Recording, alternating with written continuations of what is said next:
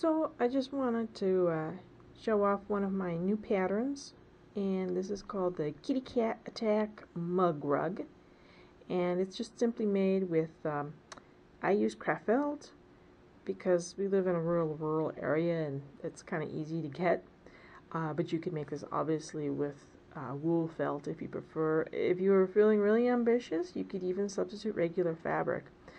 But it's just a fun little project. It takes about 1-2 hours, and my new pattern includes all of the instructions and the embroidery guide. It's got pretty simple embroidery stitches.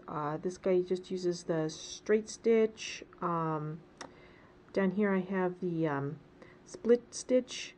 I got a stem stitch, and oh yeah, the French knot.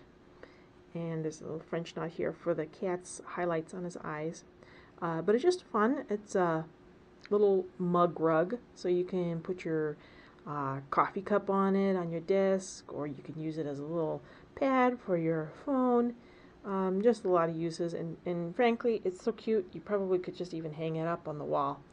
But this is the back side. It's just plain black felt. And, well, I'll leave a link in the description below if you might be interested in getting the pattern. And that is the Kitty Cat Attack Mug Rug. Bye!